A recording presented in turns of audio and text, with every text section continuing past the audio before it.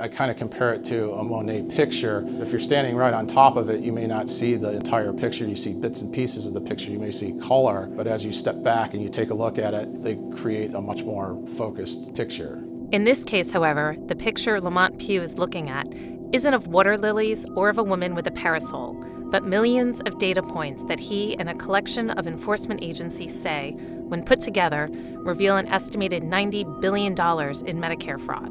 It's really not quantifiable. We know it exists, we know it's substantial, and we know it's a problem. With 54 million Americans participating in Medicare, which provides healthcare services to elderly and disabled citizens, the ambiguity surrounding the exact cost of fraudulent activity in the United States taxpayer-funded system is understandable. The fraud thrives in the sheer scale of the operation, exploiting a sea of paperwork, millions of identification numbers, and an annual federal budget nearly equal to the U.S. Department of Defense. But recently, the task of identifying, tracking, and prosecuting criminal activity in the Medicare system received a substantial new weapon: big data. Well, we use data in a variety of ways. We're looking at different types of trends, whether they be national trends, geographic trends, things that are unusual, things that stand out, things that just don't make sense. While each Medicare fraud scheme may follow a somewhat similar playbook, the arrival of big data has allowed investigators to run millions of claims against one another. To look at the data, study the data, we can use that to lead us in the right direction investigatively, and we can also use it to confirm and corroborate leads that we have from more traditional sources. So far, this approach has identified 9 cities where billing trends jump off the charts as outliers. In Brooklyn, data analysis resulted in the takedown of a Ukrainian-run physical therapy clinic that billed $50 million in illegal payments. In Miami, authorities have cracked down on actors billing for unnecessary, durable medical equipment like wheelchairs, and recently, operators of home healthcare agencies in Detroit have been targeted.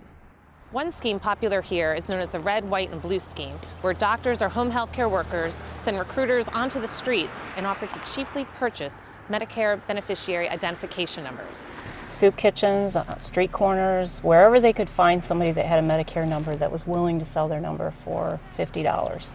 Maureen Reddy has been with the FBI for 23 years, working out of the Detroit office since 2010. They make it look like they're patients of their home health care companies. And so the patients sign off on treatment forms that they allegedly received. And then they would get $50. And for a lot of these people, $50 was 2 weeks worth of food.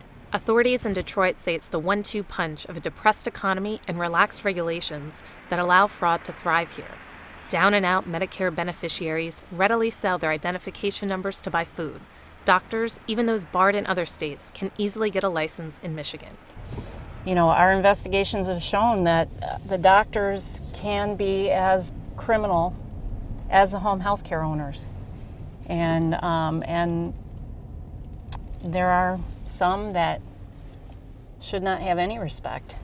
You know, Medicare fraud occurs across the country. Why is it here specifically in Detroit? Because I think there's opportunity here, and I think, you know, the criminal element that exists in the healthcare fraud world looks at this as a potential for profit.